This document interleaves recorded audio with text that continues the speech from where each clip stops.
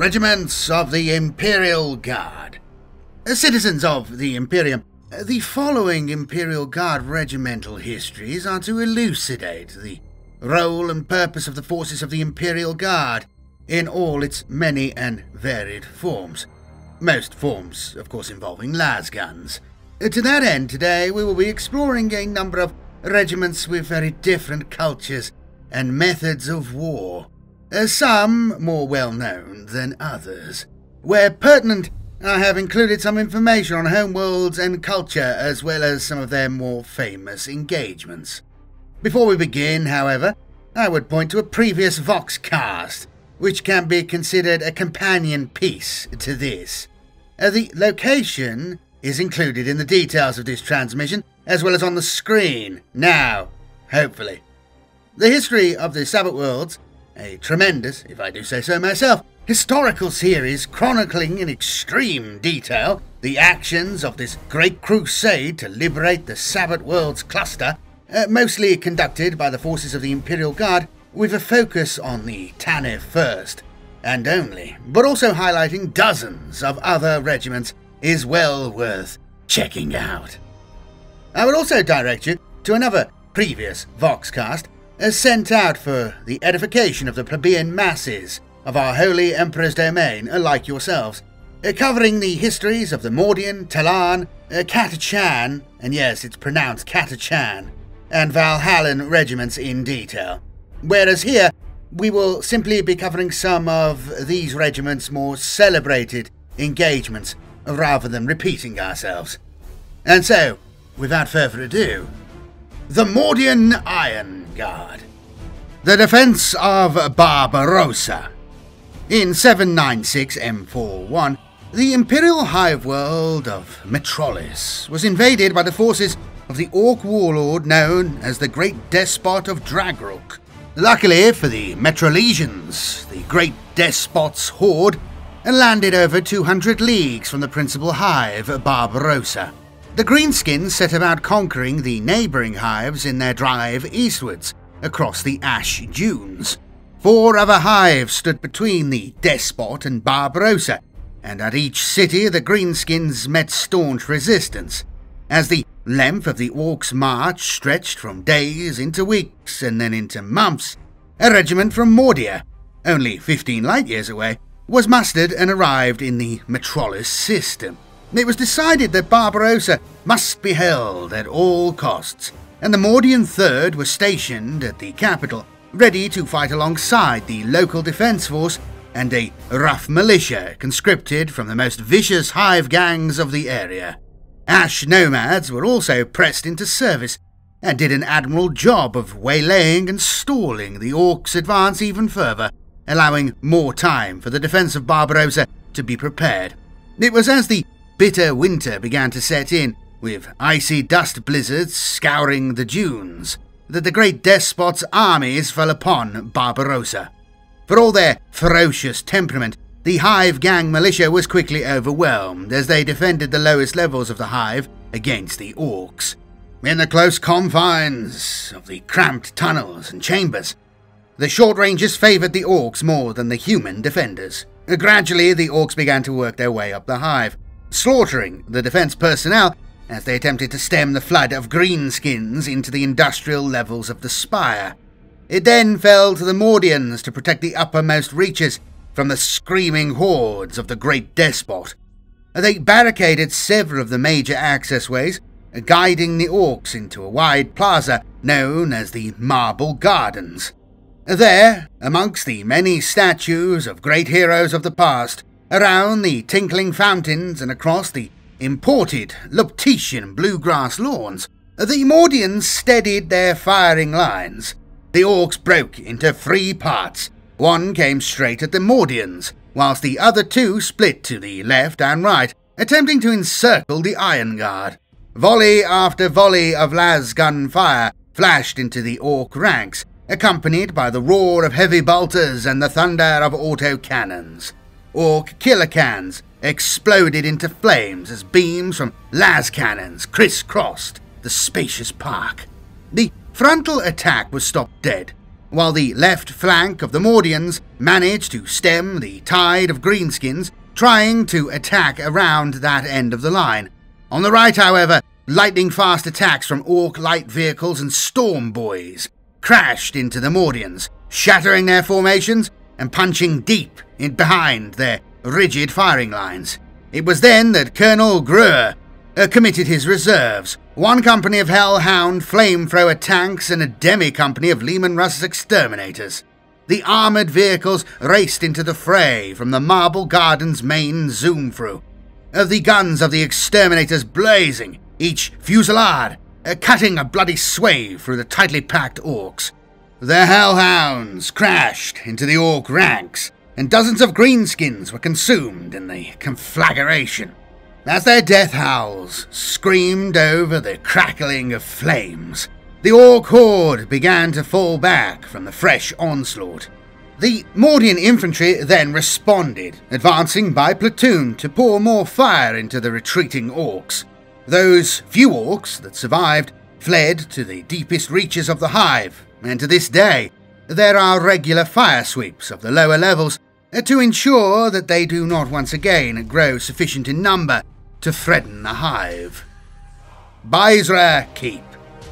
The agri-world of Baizra lies some 75 light-years to the northeast of Mordian. As well as a few local ranger forces, Baizra was protected by a company from the 11th Mordian Regiment. The company was broken into several garrisons, ranging from individual squads billeted in the few settlements on the world to the whole of 4th Platoon at Baizra Keep, the planet's only fortress and spaceport. It was with their customary suddenness that the Eldar attacked, a small force of the aliens dropping virtually on top of Baizra Keep. Their surprise attack almost took the citadel at the first assault, before any message could be sent to the Keep's astropath. However, a valiant last stand by the platoon's 3rd and 4th squads, who died to a man, held up the Guardians and Aspect Warriors long enough for the astropath to project a distress call into the ether. For several hours the platoon held the bastion walls, stirred to marvellous acts of valour by the example set by Commissar Dower, the brave Commissar who single-handedly slew a squad of striking Scorpion Aspect Warriors after Lieutenant Lage and his command section were killed. A true hero of the Imperium. He later fell whilst hurling himself at the cabal of warlocks leading the Eldar attack. His power sword is now preserved in a stasis chamber in Baizra Keep's armory. The time earned by the valiant defence of the keep was used wisely by the rest of the company across Baizra, who mustered the local militia and saw the farmers and their families safely ensconced in bunkers constructed to protect the inhabitants during such an attack. It also gave Imperial Commander Horn time to escape in a shuttle with his family and aides, as is only right. The Tallarn Desert Raiders. The Battle of the Broadsword. One of the Tallarn's most famous victories in a large engagement was during the Chemos Rebellion of the late 38th millennium. One of Chemos's lords, Duke Mormont, had overthrown the rightful Imperial commander. With Tallarn located only 10 light-years from Chemos, it was unsurprising that the bulk of the Imperial Retribution Force sent to quell Duke Mormont's uprising came from there. 6 full Tallarn regiments were sent to eradicate the forces of the usurper Duke, combined with 3 Chemosian Royal Guard regiments that remained loyal to the exiled Imperial commander. Duke Mormont wanted to demonstrate his total rule of Chemos and gathered his forces, some 30,000 men, upon the plains west of the capital of Chemos.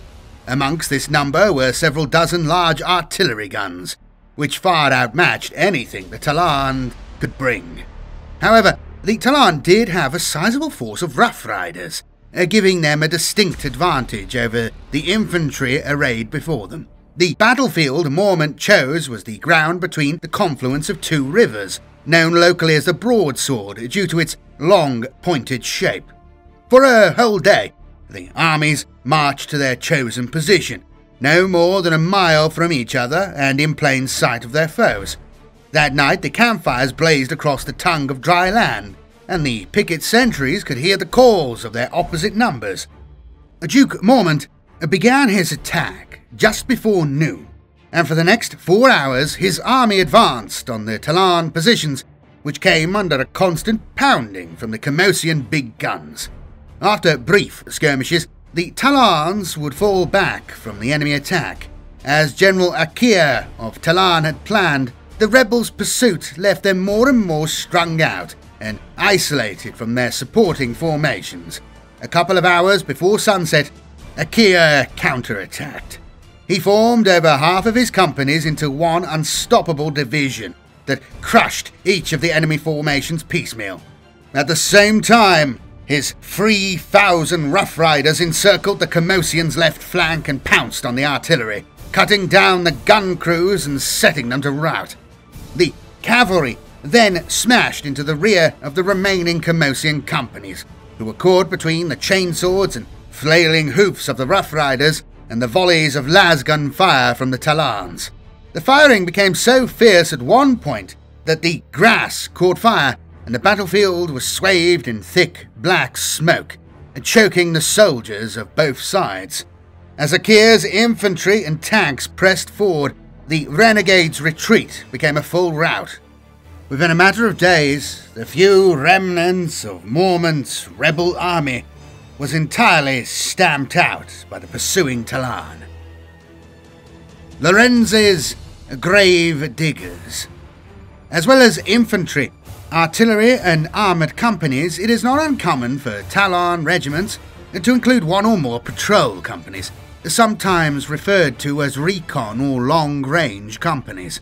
The first of these was an ad hoc formation created by Captain Lorenz of the Tallarn 16th whilst fighting the Eldar on Holon Prime in 762 to 765 M35.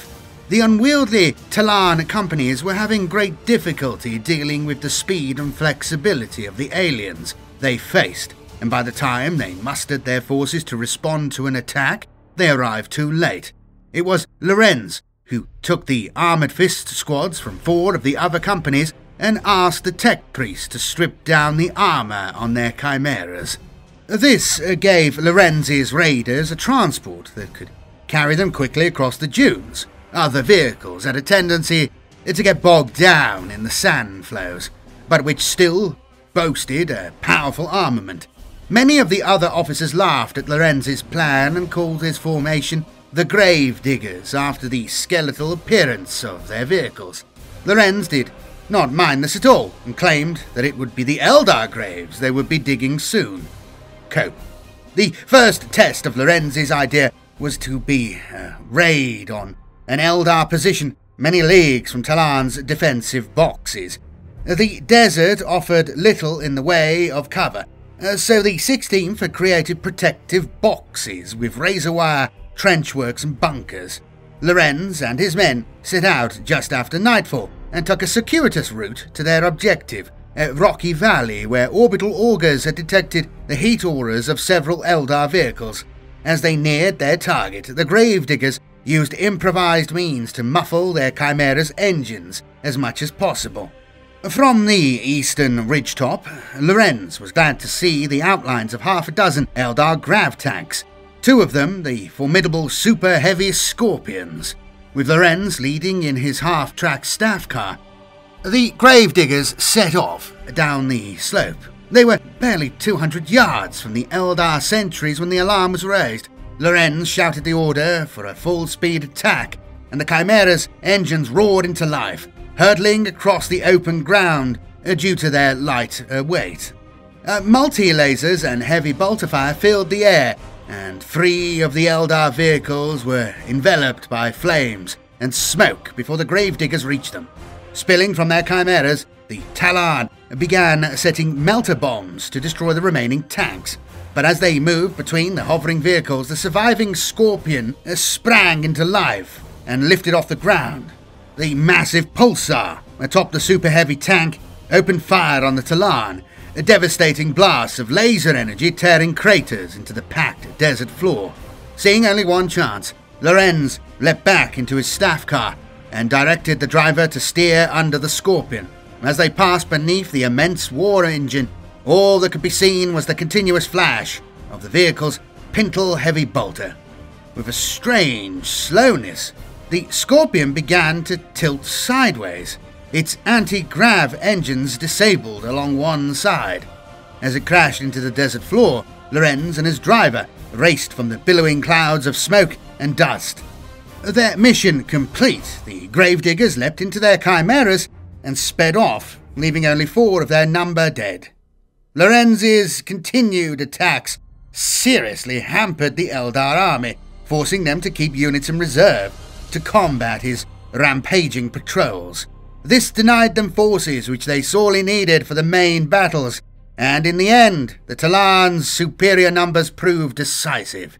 Since Holan Prime, the first patrol company of the Tallarn 16th has always been known as the Gravediggers. The Valhallan Ice Warriors. When the explorators of the Adeptus Mechanicus discovered the Porretta system in 365 M40, they thought the machine god had answered their prayers. Of the system's 5 worlds, 3 were inhabitable by humans, each with mineral-dense mountain ranges ripe for exploitation. Unfortunately, upon closer investigation, the tech priests found that someone got there first. Their first landing parties were attacked by a race known to humanity as the Demiurge. These squat, semi-humanoids normally drifted through the galaxy on gigantic asteroid harvesting ships. However, the ore contained within the young worlds of Porretta was too much of a prize to be passed by, and they had landed their ships and started mining.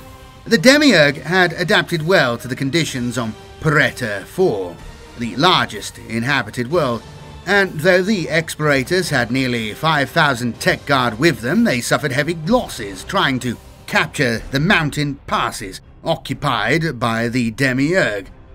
Magus Strixter, in charge of the explorators, sent word for a force of specialist mountain fighters. Almost 6 months later, they were joined by 2 Valhallan regiments raised from the Polar Guard, Ice Rangers, brought up from birth in the precipitous mountain ranges of southern Valhalla. The Valhallan Polar Guard regiments, 1st and 2nd, quickly established a landing zone in the foothills of the largest mountain range, where the Demiurge were most heavily concentrated. They pushed inwards along several mountain valleys and met with slow but steady success. Their superior numbers, combined with specialist mountain equipment and weapons, allowed them to push the Demiurge further into the jagged peaks. After 2 months of fighting, they came across a major valley that stretched for nearly the whole 700 miles of the mountain range's length. The Demiurge had built their stronghold at its northwestern end, a bunker complex hewn into the rock with heavy weapons towers covering the approaches along the valley. Commander Yurov of the Polar Guard 2nd was in charge of the assault. After a sustained orbital bombardment from the Adeptus Mechanicus' fleet and the navy transports that had brought the Valhallans, Yurov's Polar Guard attacked. The regiment was broken into 3 detachments, the largest, consisting of 4 companies, pushed forward along the main valley floor. The 2nd battle command of 3 companies attacked from another valley to the west of the Demiurge's position. Finally, a single company of elite Valhallan mountain rangers was to scale the cliffs and ridges to the north of the Demiurge and attack the aliens from behind. The Rangers were under the command of Alexei Roscoe, a grey-haired captain with 50 years mountain fighting experience. Roscoe and his men faced a fearsome prospect, scaling several cliffs, one of which was nearly 300 feet high, in the face of enemy fire. While the heavy weapons squads provided covering support, the Rangers started to tackle the steep slopes, their mountain guns able to fire accurately at high trajectory, but light enough for easy movement, laid down a barrage that kept the Demiurge sheltering in their bunkers. Only sporadic small arms fire troubled Roscoe's company as they swiftly climbed towards the first of their objectives, a heavy weapon post that was raining fire down upon the companies attacking from the west. Once they had reached the summit, the Rangers swiftly overran the Demiurge weapons crews, killing half of them and taking the rest prisoner, to be dealt with later. Having taken the promontory, the Rangers used lightweight block and tackle to swiftly move their heavy guns from their original position to the captured summit, from which they could target the main Demiurge defences another 1,000 feet above their position. With barely a pause to help the weapons teams establish themselves, the Rangers moved on to their main objective, a secondary gateway into the Demiurge complex. This time the Demiurge were more tenacious in their defence and had recovered from the orbital bombardment. Many Rangers were wounded by the concentrated heavy weapons fire as they struggled up through the snowdrifts and across treacherous ice sheets, clawing their way forward with ice picks and spiked boots. Roscoe himself was hit twice by enemy bullets, but refused any medical treatment, claiming it was just this scratch or two, and that there were men in more dire need of attention. Eventually, Roscoe's Rangers attained the postern gatehouse and fought hand-to-hand with the Demiurge. The grizzled Rangers finally ousted the tough Demiurge from their dug-in positions, but were unable to force their way into the heavily armoured bunker entrance. As the main attack force of the Valhallans reached the main gate of the complex, Roscoe saw an opportunity to end the battle swiftly. There was a route open around the very tip of the mountain, above the Demiurge bunkers, which would allow his men to attack the defenders from behind their in-place defences. However, if a sizable force was to sally forth from the postern entrance, it would be his men that found themselves caught in a trap. Leaving a platoon of his fiercest fighters to hold back any counterattack by the Demiurge, Roscoe led his men on the relatively easy climb to a ridge overlooking the aliens' base. The Demiurge did indeed launch an attack from the rear gate, but the Rangers platoon stationed there fought valiantly to keep the Demiurge pinned down within a few hundred yards of the gatehouse. Roscoe's plan worked perfectly.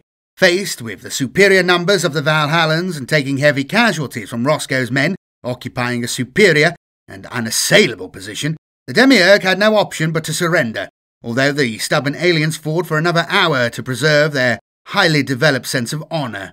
Nearly 2/3 of the Rangers had fallen in the assault, and almost half of the other companies. However, with their main stronghold lost, the Demiurge could no longer supply their other outposts.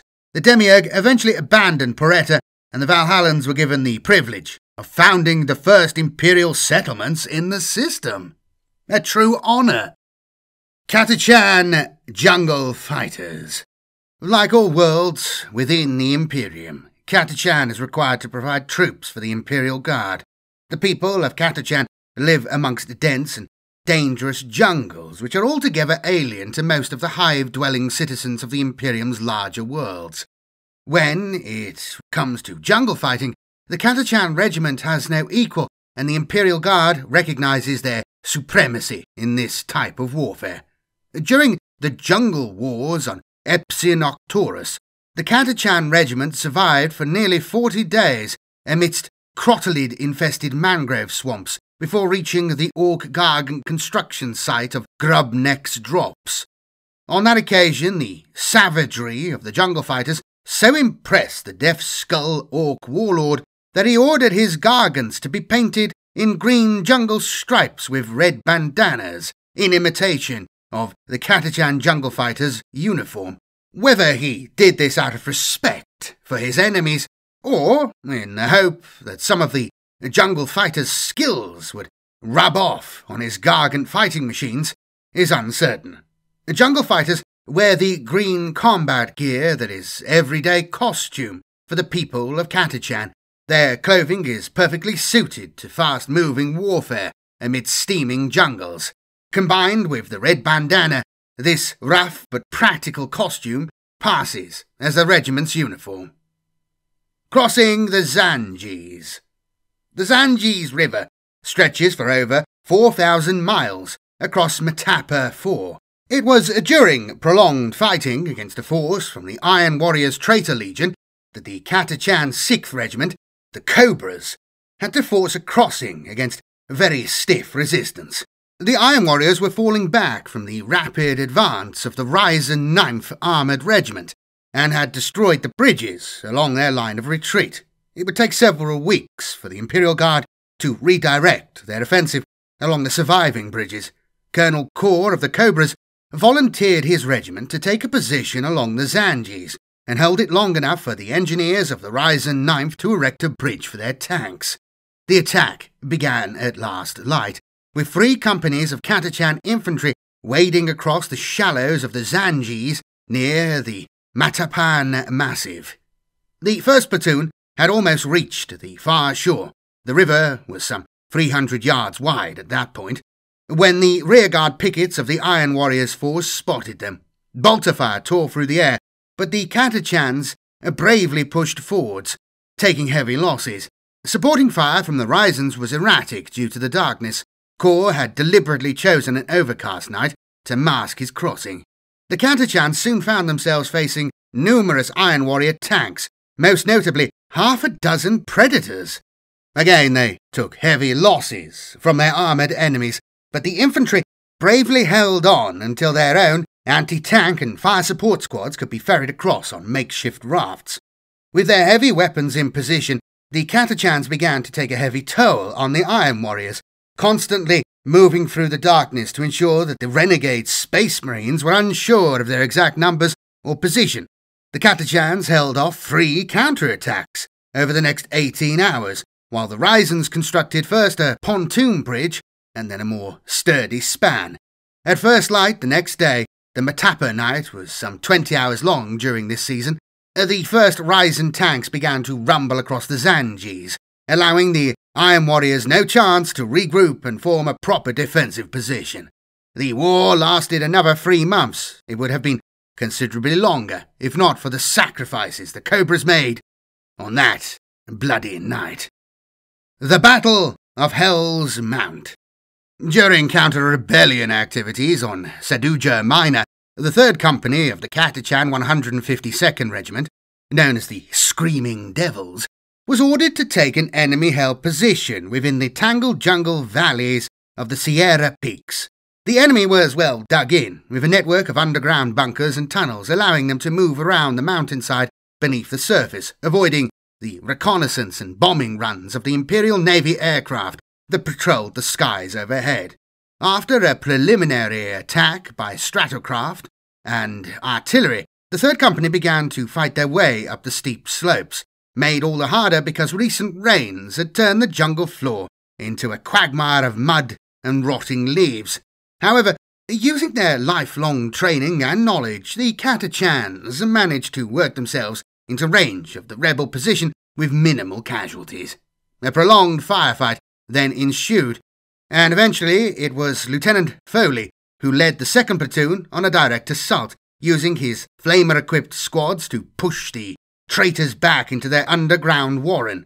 Vicious tunnel fighting continued for almost an hour, until explosive charges were used to collapse many of the chambers, forcing the rebels to the surface once more. Here they were easily gunned down by the Catachans, whose superior fieldcraft allowed them to kill many times their own number.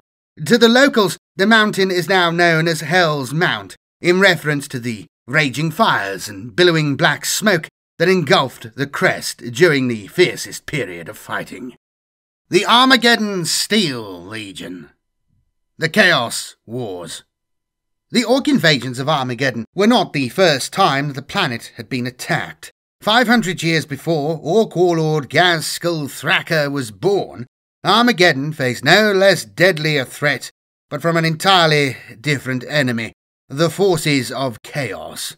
Within the Eye of Terror, the forces of Chaos are constantly at war with each other. On occasion, however, the followers of Chaos put aside their personal rivalries and join together to mount a large invasion.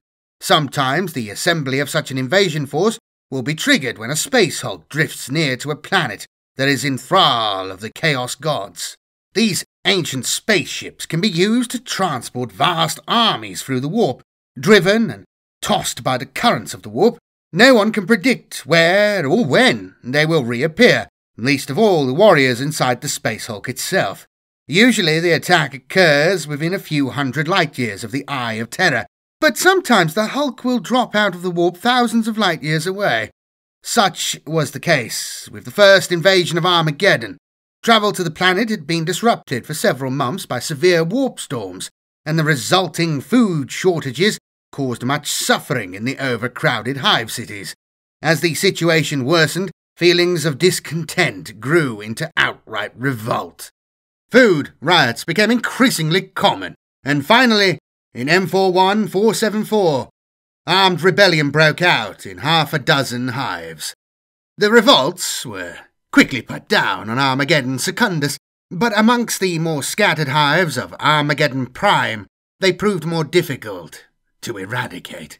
However, with the situation stable on Secundus, additional Steel Legion forces were sent westwards to help crush the revolt on Armageddon Prime.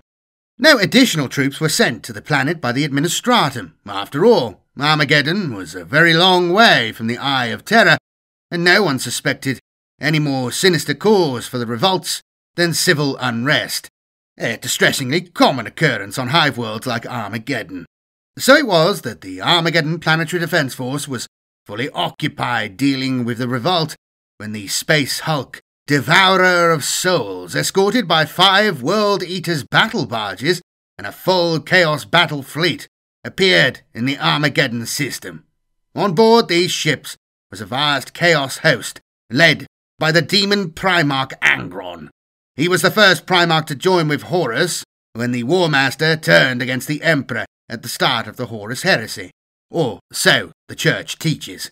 Angron supported the War Master in demanding a new order of discipline and martial virtue as the only way to save mankind from destruction in a hostile galaxy. He and the World Eaters Legion of Space Marines that he commanded had always been warlike and savage. Before long they were seduced into giving their fealty to Khorne, Chaos God of war and bloodshed. Thus were they damned for all eternity.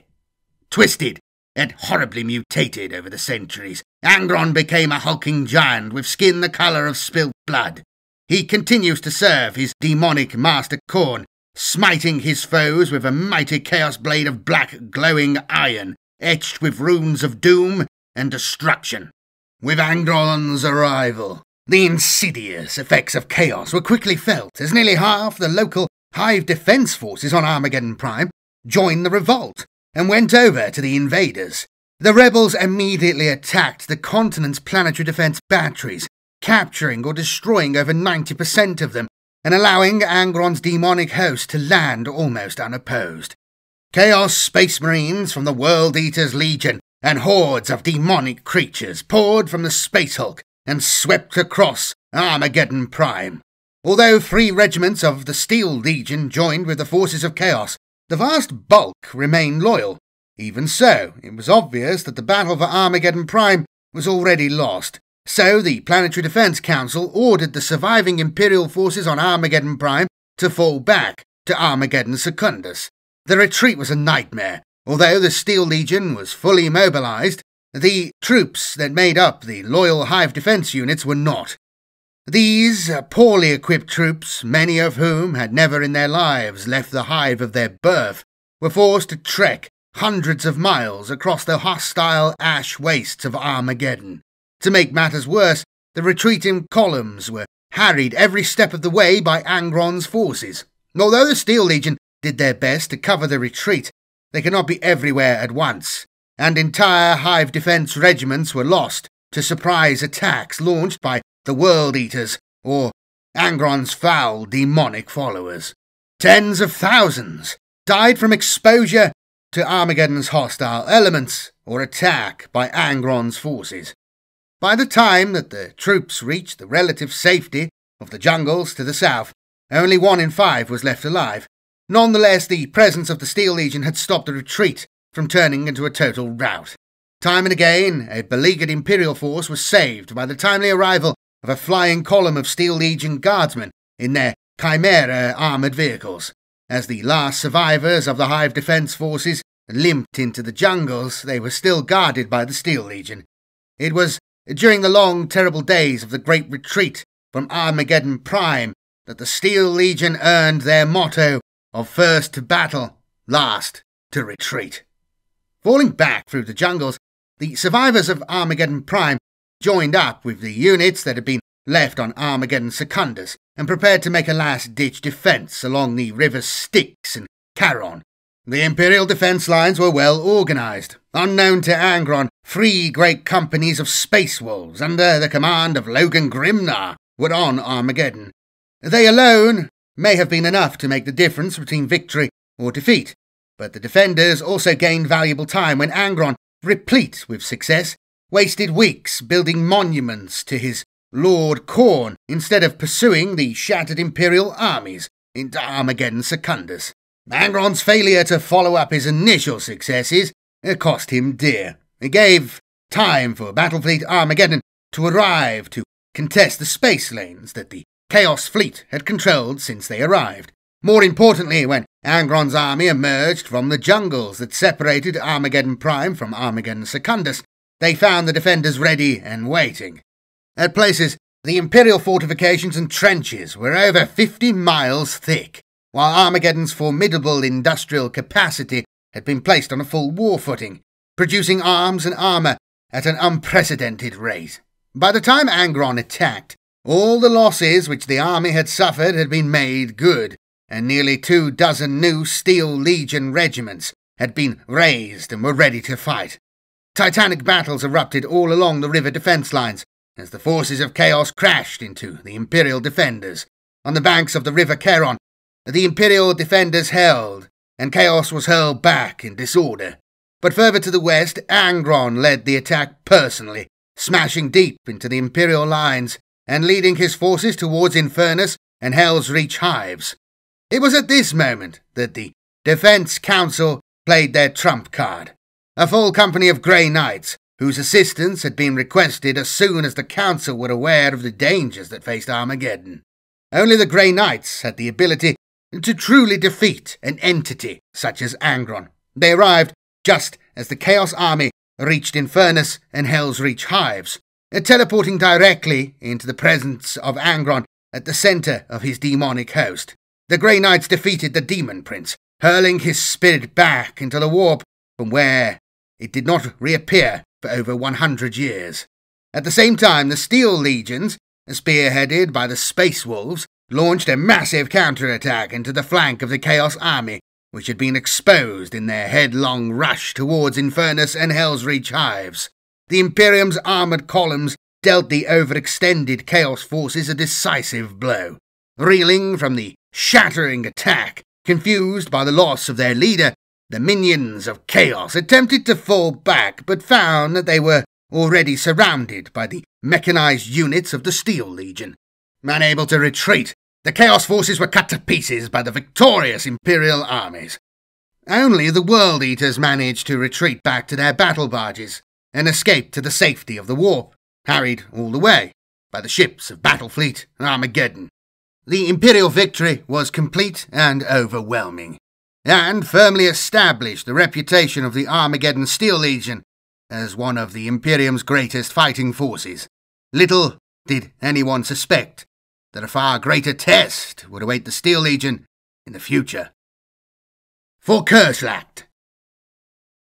Early during the Second Armageddon campaign, Imperial units were ordered by von Strab to launch counterattacks against the overwhelming Orc forces. The attacks were disjointed and poorly conceived, and led to many fine formations becoming cut off and surrounded by the Orcs. Ordered to counterattack and cut off the Orc spearheads, the 9th Armageddon Steel Legion, under the command of Colonel Kerslacht, had already punched its way deep into the gap which exposed the Orcs' flank. Kerslacht's regiment forged on, seeking a point for their breakthrough to the north. A weak spot was located during the night, and the defending Orcs overwhelmed, creating a corridor which led across the Infernus Hive, or Acheron Hive highway. Kerslacht now turned southwest, moving virtually unopposed along the highway towards Infernus Hive. Von Strab had promised Kerslacht that the corridor would be shored up properly with 3 Imperial Guard infantry regiments, but almost at once Orc units attacked the flanks of Kerslacht's corridor and shut it tight, sealing Kerslacht from the main body of the Imperial forces. Much of his artillery and rear service organisation was thus abruptly and disastrously snatched away from Kerslak, who now found himself isolated deep behind the Ork lines. The 3 late-arriving Guard Regiments were hurled into assaults on the newly established Ork lines in an attempt to break through to Kerslak, but these attacks were also stalled. Kerslak was now ordered to turn about and aid in the attempt to break through the Ork lines.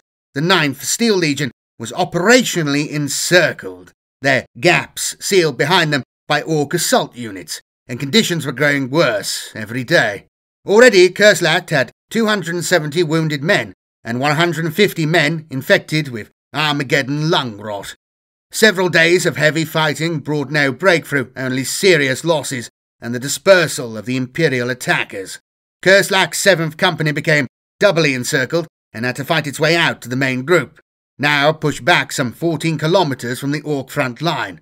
On the other side of the Ork lines, the 11th Armageddon Regiment and the 114th Jouran Dragoon Regiment went into the attack, but neither made much headway against heavy fire from Ork lobbers and zappers. At night, the Ork bombardment continued as Ork fighters and fighter bombers dropped flares and then bombed the garishly illuminated targets. While these attacks were going on, Kerslak also helped the remnants of the 81st Armageddon Assault Legion, landed from orbit in a suicidal bid to recapture Infernus Hive, to battle their way out of encirclement. The members of the 81st Regiment that managed to escape, amounting to barely a company in strength under normal conditions, were subordinated to Kerslak's 9th Regiment. As well as members of the 81st Regiment, the 9th was joined by large numbers of citizens from Infernus Hive who had escaped the Ork attackers and were now also trapped behind the Ork lines. Many of the Hive dwellers were armed, either with their own or captured weaponry, and Kerslak requested permission to recoup his manpower from these partisan units. Kerslak was authorized to mobilize Hive gangers and civilians of suitable character and moral fibre, an assignment handled by the commissar officers from his regiment. The commissars quickly directed several hundred men to the 9th Regiment. At the front line, Imperial forces prepared one final throw, by which the 50th Regiment would attempt to break across the Infernus Archeron highway and link up with Kerslak, attacking from the rear of the Ork forces. Only a narrow corridor separated the 9th from the 50th Regiment, but it was packed with strong Ork units, ready to face a front and rear strike. The following report by Kerslak shows one action he contemplated. Strength of regiment and length of front oblige me to attempt to break out rather than continue offensive operations to the south. Initiative visibly with the enemy. No reserves. In such conditions suggest offensive plan. 1. To break encirclement ring to meet 50th Regiment in general direction of Archeron Hive. 2. To this end, to concentrate assault force of 1st and 2nd Companies Armageddon Steel Legion, elements of 81st Mobile Assault Regiment, and Partisan Detachment Zabo. 3. Attack with above force aided by 50th Regiment units and possibly 10th Regiment to seize the old motor road in the Xanthon Heights sector. Thereafter to dig in on motor road in indicated sector. 4. After my link-up with Coldin, commander of the 50th Regiment, to bring all my regiment and other assigned units and drive regiment across Xanthon Heights to join with 3rd Army Front or for other assignment. Kerslak's plan was a good one and would have worked. Disastrously, however, the attack was held up for several hours while von Straub dithered as to whether to give permission to carry out the operation. By the time he consented, further Ork forces had been brought up and Kerslak found himself under attack from the south, while at the same time trying to break out to the north. The northern assault went well, breaching the Ork lines as planned and linking up with the 50th Regiment along the motor road. To the south, things were far more desperate.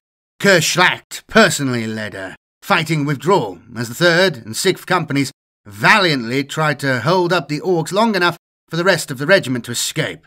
Slowly giving ground, the 2 companies mounted a tenacious defence, using their Chimera transport vehicles to fall back to a new defensive point each time the Orks closed in.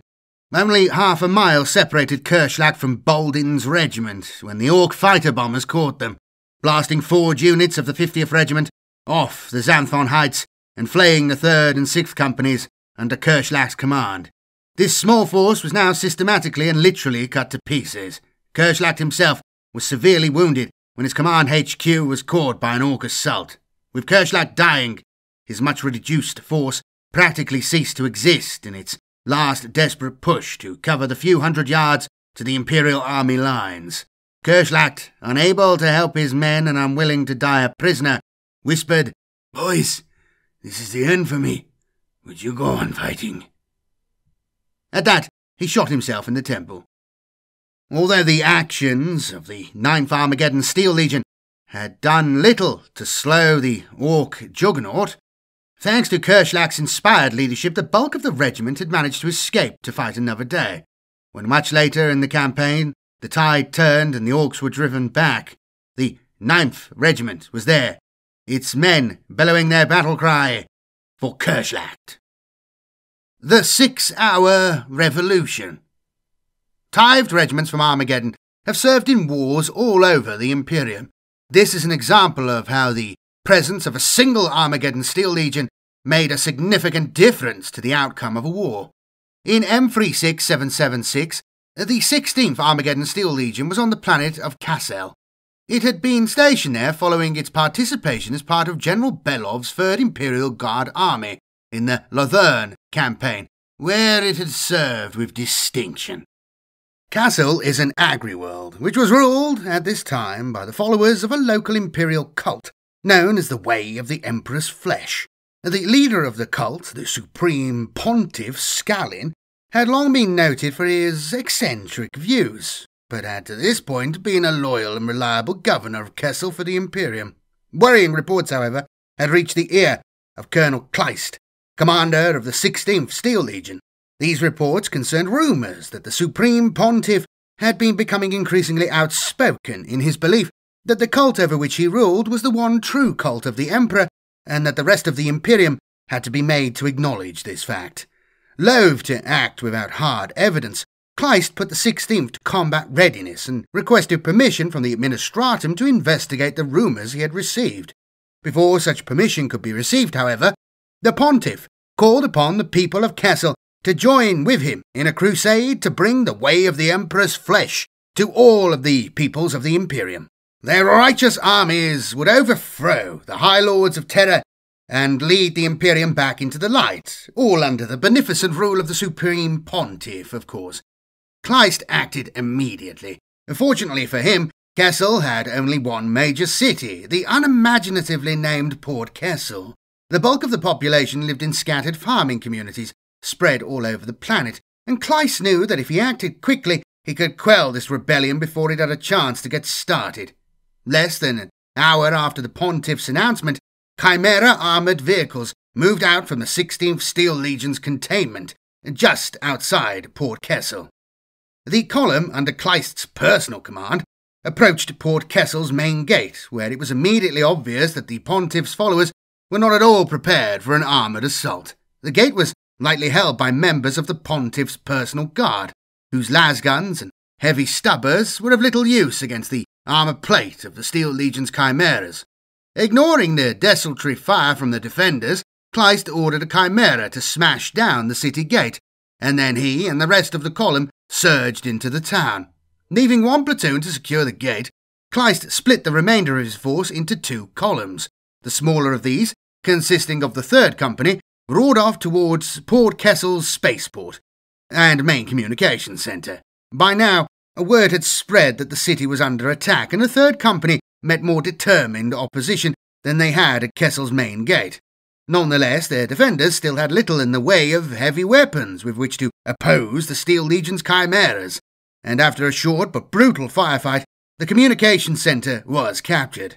Meanwhile, Kleist and the rest of his flying column headed towards the divine palace of the Supreme Pontiff. The palace was defended by the bulk of the Pontiff's bodyguard, along with the bodyguard's only armoured vehicle, an aging Lehman Russ gifted to Kessel many centuries earlier. The Lehman Russ's crew were desperately attempting to make the tank's aged engines start up when Kleist arrived at the palace. Leading from the front, Kleist's chimera charged at the Lehman Russ, shots from its multi-laser bouncing harmlessly off the tank's thick frontal armour. However, the fire distracted the tank's crew, giving Kleist long enough to get behind the armoured behemoth. As the Chimera braked to a halt, the las cannon team, carried in the passenger compartment, threw open the top hatch and let fly at the Leman Russ's thinner rear armour. The las cannon shot carved through the rear of the tank, hitting its ammunition. With a huge explosion, the Leman Russ was gone. Thrown into confusion by the destruction of the tank, the remainder of the Pontiff's Guard offered little resistance to the troops in Kleist's flying column. In less than 2 hours, the Pontiff's palace was firmly in the hands of the 16th Steel Legion, and the Pontiff himself had been captured as he attempted to escape in a small skiff from the palace's wharf. The news was broadcast from the captured communication centre, and less than 6 hours after it had started, the Kessel Rebellion was over. The Kashann Xeno-Riders. Imperial Guard armies often contain squadrons or even regiments of Rough Riders. The most famous of these are, of course, the Elysian regiments, fierce nomads born in the saddle who have served the Imperium since its earliest days. The majesty, speed, and ruthlessness of these warriors has led to many other regiments of horsemen being incorporated into Imperial armies. Ultimately, though, their weakness lies in the vulnerability of their mounts. There is a strong affection amongst mankind for horses, based on their long association, that encourages their weaknesses to be overlooked.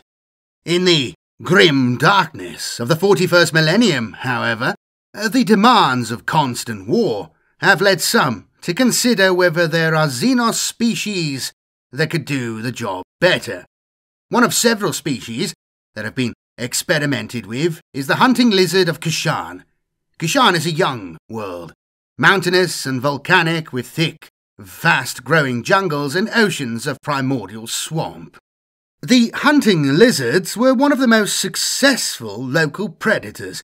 Functioning in packs, they posed a real threat to the early human colonists until they were successfully domesticated and bred in captivity. Over time, the hunting lizards became a much-valued means of patrolling the wild expanses of Kashann, and when the world was populous enough to be tithed, it was inevitable that the regiments raised there would be cavalry mounted on hunting lizards. The Battle of Tallarn. During the Imperial Crusade to cleanse the Farcine system, 592 to 602 M41, from the Hrud, an entire regiment of Kashann Xeno-Riders served with the Imperial Guard's 16th Army. Farcine had 3 worlds in its biosphere, each of which was urbanized but in a state of ruined decay. One of the worlds, Tallarn, was home to an enslaved human population and was the first targeted. Attempts to clear the ruins with infantry regiments were wholly unsuccessful. The Hrud, emerging from their warrens, conducted highly effective hit-and-run attacks, focused on destroying ammunition and fuel stockpiles. The preternatural speed of the Hrud defeated all attempts at pursuit until the Kashann were deployed. Using feral hunting techniques, the bulk of the regiment closely pursued the Hrud, while detached squadrons raced forward on the flanks to herd them together and finally encircle them. The raids were swiftly contained, allowing the 16th Army's infantry to concentrate on launching set-piece assaults on the Hrud's warrens themselves and liberating the world. The 13th Penal Legion, under the command of Colonel Schaefer. The Imperial Guard is a vast organisation containing armies of soldiers in their hundreds of thousands and even many millions. Discipline and faith are paramount, when quite often it is the heretic and the traitor who pose the greatest threat to the future of mankind. Thus, an infraction against the military law of the Imperial Guard is usually dealt with swiftly and harshly. Battlefield executions by commissars, banishment to prison worlds, alteration into mindless servitors, or frenzied arco-flagellants are all possible fates for those who kill their fellow soldiers, loot a conquered world, or betray their officers and their emperor. Then there are those whose skills are too useful to waste. Veteran officers who countermand orders, snipers who refuse to kill, Soldiers who have seen enough death to drive them insane. These are the warriors who are spared the gallows, for they are more useful to the Emperor alive, if only for a short time, than dead or imprisoned. These men and women, brutal killers, rogues, cowards, and thieves, make up the ranks of the Penal Legions. Most Penal Legions are not dissimilar to any other Imperial Guard regiment. The 13th Penal Legion is, however, different. Those miscreants who fall under the eye of Colonel Schaefer are given a simple choice: fight for the Colonel or die. Quite often there is no distinction at all, as Colonel Schaefer's missions are almost invariably suicidal for those involved. However, the promised reward is lure enough to a desperate man or woman awaiting the hangman's visit. Survive the mission and receive a pardon for your crimes. Schaefer does not just give his soldiers the chance to escape their punishment, he offers them an opportunity to purify the sin from their souls before they die. A soldier who dies in the service of the Emperor has earned the right to dwell beside the immortal Lord, but one who dies a traitor to mankind is damned to the eternal abyss of chaos. It is for this reason that the soldiers of the 13th Legion commonly refer to themselves as the Last Chancers. Nobody is sure how long Colonel Schaefer has led the Last Chancers, or how many times he has cheated death himself. His missions take him to the far corners of the galaxy, and so, though he appears to be a man of perhaps no more than 40 Terran years, the time distortion effect of so much warp travel means that he has been in Imperial service for centuries. Over that time, Schaefer has participated in some of the bloodiest fighting mankind has ever witnessed. Forlorn hope assaults against enemy fortresses, city fighting across blood-stained ruins on death worlds, below ice worlds, and in the scorching heat of desert worlds. Schaefer has seen them all and survived. The Last Chancers vary in number, but they are always picked for a specific objective. When he has time, Schaefer may lead hundreds, even thousands of men on a campaign, dragging them through the most dangerous war zones imaginable until only the hardest, most desperate and savage fighters remain. Only then do they embark on their real mission. Alternatively, if time is short, then Schaefer will hand-pick his team from the outset and train them for their purpose. He maintains contact with other Penal Legion commanders, the governors of prison worlds, and also is known to communicate with members of the Inquisition. For these sources, he gathers the flawed elite of the Imperial Guard, and they are brought together at various holding prisons that have been established across the Imperium. From these men and women, the most vicious, undisciplined dregs of the Imperium, he chooses the Last Chancers.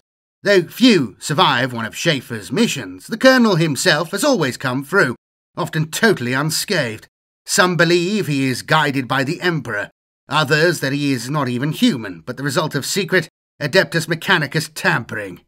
Possibly only a select few members of the Inquisition know the truth. However it came about, Schaefer is one of the most gifted leaders alive. He is able to push his troopers to their limits, and then beyond, using his innate knowledge of how their minds work, through a mixture of punishment and hope. Schaefer's past record is exemplary, and he has never failed in a mission yet, despite horrendous casualties suffered by his men. In fact, it is common for no Last Chancers to survive. Somehow he always achieves his aim. Whole wars have been won or shortened by his efforts. Alien conquests halted in their infancy by a well-timed strike, and traitor generals and Imperial commanders hunted down before their evil has spread. Often unseen, the Last Chancers fight behind enemy lines to attack supply dumps and command headquarters, ambush enemy columns, or sabotage their food and water. Though he has probably earned the right to the title of War Master by his efforts, a stretch, I have to say, Schaefer prefers this covert warfare, and in the spiritual cleansing of those he commands. An oddity amongst many Last Chancers, Lieutenant Cage is the only soldier to have ever survived a mission with Colonel Schaefer and yet still remain in the 13th Penal Legion. Originally sent to a gulag world for the murder of his sergeant over a woman, Cage attempted to steal a shuttle that was visiting the prison planet. It was his misfortune or perhaps divine intervention, by the Emperor, that the shuttle belonged to Colonel Schaefer. Impressed by Cage's initiative and sheer murderous intent, Schaefer immediately drafted him into the last chances.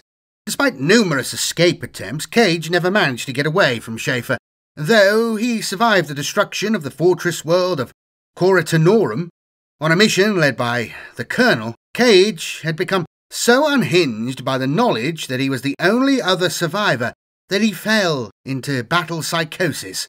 This came to a head when he was gripped by a frenzy and attacked his fellow officers in his new regiment, killing one in his drunken rage. The next day his pardon had been torn up and Schaefer was waiting for him. Cage has never worked out how the Colonel knew he would transgress again, and has long since stopped worrying about it. His psychosis has been deepened further by the many unpleasant acts he has since performed in the service of Colonel Schaefer, to the point he has uncontrollable visions and waking nightmares. Cage is caught between his hatred of Schaefer for destroying his life and the knowledge that without war he no longer has any purpose.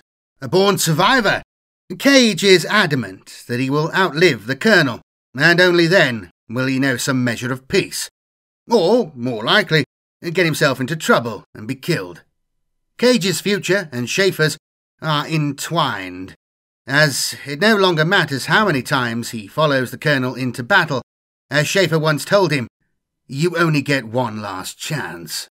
Though the Colonel's current duties have led him to the far side of the galaxy, even Schaefer was once embroiled in the cataclysm that has engulfed the galaxy from the Eye of Terror.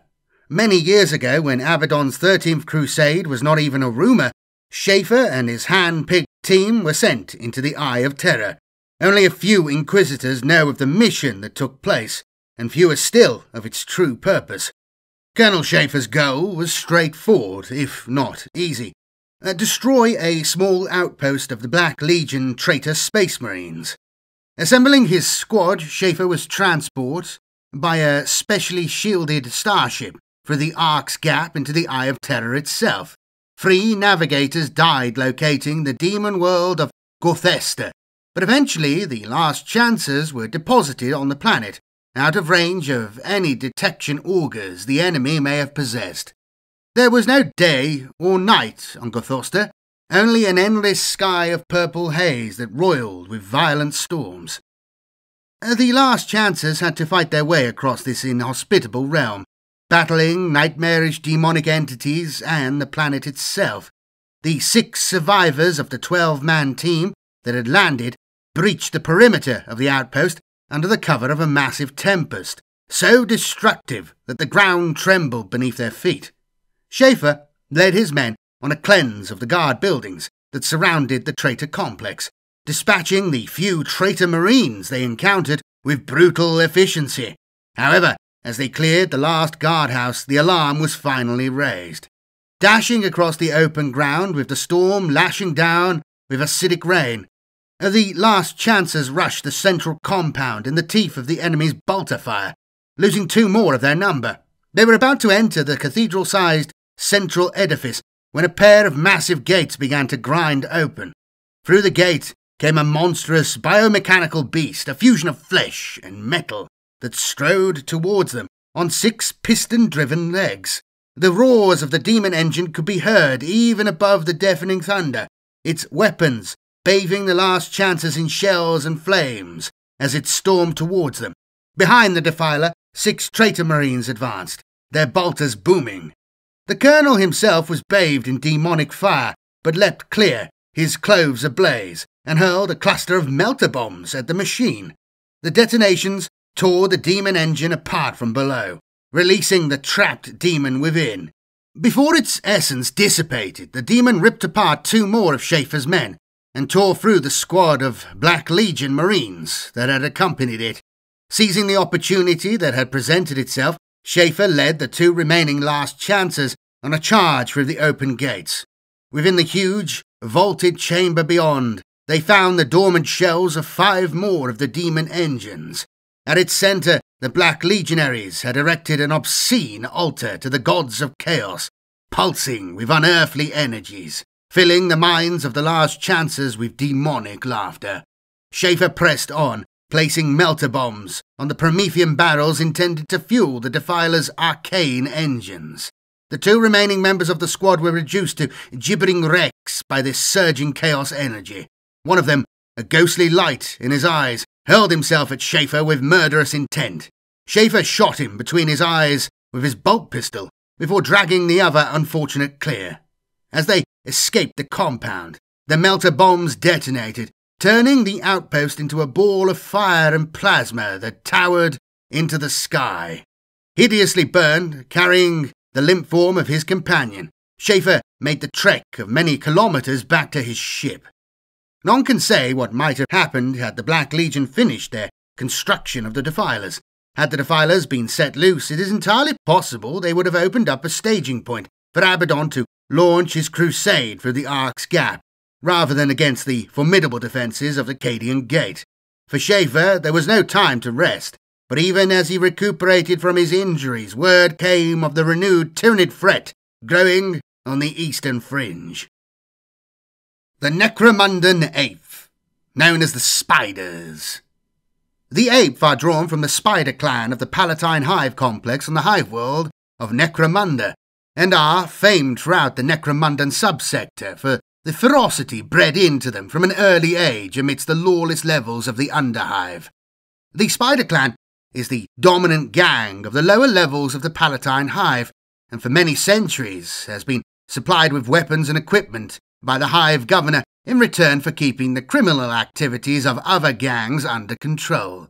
The Spiders are, on paper at least, considered a standing unit in the Necromundan Planetary Defence Force, and have been tithed to fight off-world on many occasions throughout their long history.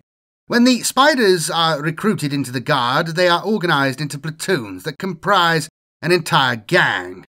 The officers are prominent individuals in the Spider clan, and command enormous respect and sometimes fear from the gangers under their command. This organisation has proved highly effective, as the troopers bring with them a level of expertise in close combat and weaponry seldom seen in a Guard regiment until months of specialised training have been completed. The Battle of Deucalion. The most famous battle honour earned by the Eighth was for its actions at the Battle of Deucalion. The First Army of War Master Solon had been driven back at the planet Deucalion, and he had reluctantly ordered his forces evacuated. The entire army, consisting of at least 30 regiments organised into 3 massive divisions, had gathered at the landing site, where super-heavy troop transports were landing by the score to ferry them to the fleet waiting in orbit. As the troops filed aboard their ships, the enemy broke through the War Master's perimeter and quickly brought up their mobile artillery and assault guns into range of the landing field. As the final flight of troop ships touched down, shells began to fall in their midst. The densely packed guardsmen could not escape the bombardment, and hundreds died in the opening salvo. Then the first of the troop transports was struck a glancing blow by an air-bursting shell and listed to one side, as its pilots fought to keep it airborne. But the damage was too great, and the 100-metre-high vessel ploughed into the ground, crushing an entire regiment beneath it before exploding, taking many hundreds more with it.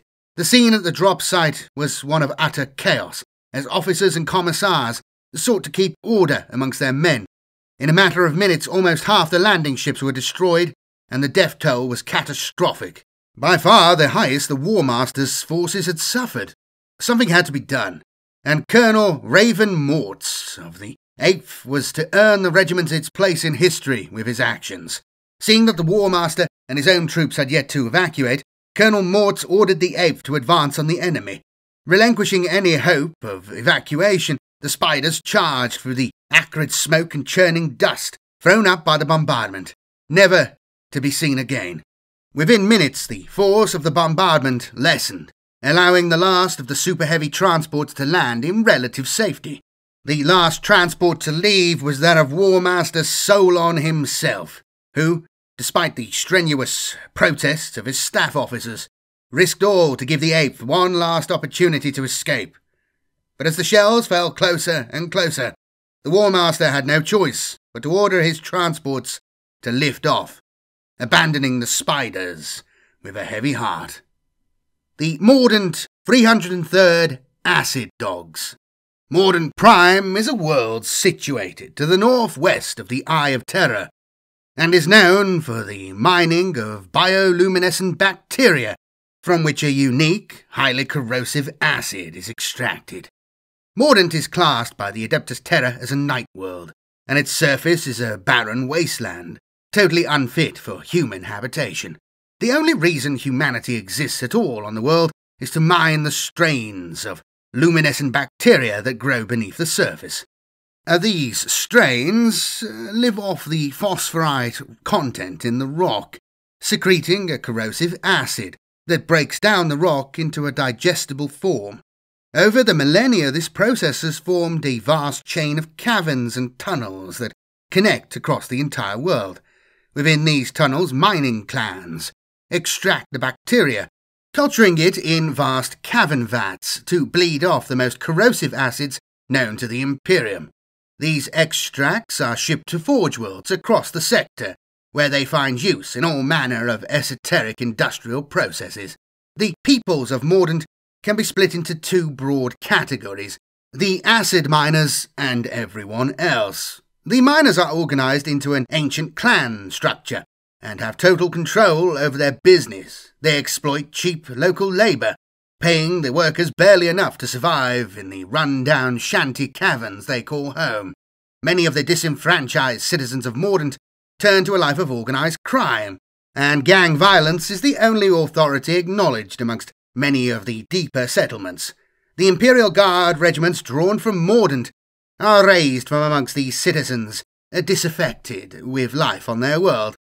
They cannot live on the pittance paid by the mining clans, and they will not sink so low as to leech off their own people as the gangs do. The 303rd Regiment is just such a unit, and as with any other Mordant force, is generally fielded in war zones where the troopers' native affinity with darkness and confined spaces can be best utilised. Mordant regiments are often fielded on night worlds, and are known to make excellent tunnel fighters when the need arises. The Delphic Infestation. The 303rd Regiment was originally a planetary defence force until tasked with keeping the peace in and around deep-core mining settlements of Delphic Sink. The local gangs and the heavies employed by the mining clans had for many years engaged in a violent struggle against one another for control of the many hundreds of subsidiary tunnels in the area. The gangs for smuggling and the clans for access to the rich acid seams. When a work party failed to report back at the end of their shift, no one paid any heed, assuming that the miners had fallen prey to an outlaw gang using the tunnels to circumvent the Arbites and militia patrols. But over the course of several months, more and more men went missing, and soon the problem could be ignored no longer. The troopers of the local PDF garrison were sent to investigate. In command of the garrison was Captain Saul, who set off at the head of a company of his militiamen into the deepest ways beneath Delphic Sink, determined to discover the cause of the mysterious disappearances. After-action reports logged by Saul tell of a deep reconnaissance of the tunnels, aglow with bioluminescent bacteria, through which humans had never passed. Vast caverns were discovered, the vaults of which formed a pulsing, fluorescent sky many hundreds of meters overhead. 4 days into the mission, Saul's company was ambushed in an area devoid of even the dim glow of the acid bacteria. The attackers were small and highly dexterous, adept at fighting in the low light conditions of the tunnels. They employed a bizarre form of weaponry, a long rifle that projected an actinic gobbet of highly volatile energy. Saul lost almost a third of his company in the ambush, but rallied his men, who discovered that the attackers lacked the stomach for close-in fighting, and disappeared into the dark tunnels as soon as they were engaged. The captain sent forward his most able men to scout the depths of the catacombs up ahead, and within hours reports of more fighting came flooding back. Saul sent his entire force forward to relieve his scouts, and found them engaged in a desperate battle in a complex honeycomb cave system. The tunnels were infested with the same creatures that had ambushed them earlier, but this time they fought with the savagery of cornered beasts rather than sly ambushers. Ordering his flamer teams forward, Saul and his men scoured the cave system of the twisted creatures, immolating hundreds as they poured down the tunnels towards his squads. The battle took a horrific toll on the militiamen, but against terrible odds they succeeded. Not one of the foul aliens escaped, though only 1/4 of the company emerged from the catacombs to return to Delphic Sink. Saul ordered patrols sent into all the cave systems surrounding the settlement, and several more of the alien infestations were discovered and cleansed. 3 years later, Abaddon unleashed his 13th Black Crusade against the Imperium, and Saul's militia were tithed into the Mordant Imperial Guard Regiments as the 303rd. The regiment maintains a cadre of specialised tunnel fighters, the original survivors of that first action against the aliens infesting the tunnels of their homeworld. And these hard-bitten men and women have gained a fearsome reputation with the enemies of the Imperium. Drookian Fen Guard. Hailing from the storm-racked world of Drookia 6 in the northern extremes of Segmentum Obscurus, the Fen Guard are a predominantly light infantry regiment, but their Rekhorn-mounted cavalry squadrons are well known for their infiltration and scouting skills. The regiment's homeworld is covered almost entirely with mist-shrouded bogs and swamps, and only a handful of cities provide an imperial presence. This means that the population occupying the wilds are left almost entirely to their own devices, except when, once a generation, they are called upon to provide men for the Imperial Guard. The people of Drookia live for the honour of their family name, viewing any outsider as an enemy, barely worthy, in their eyes, of drawing breath.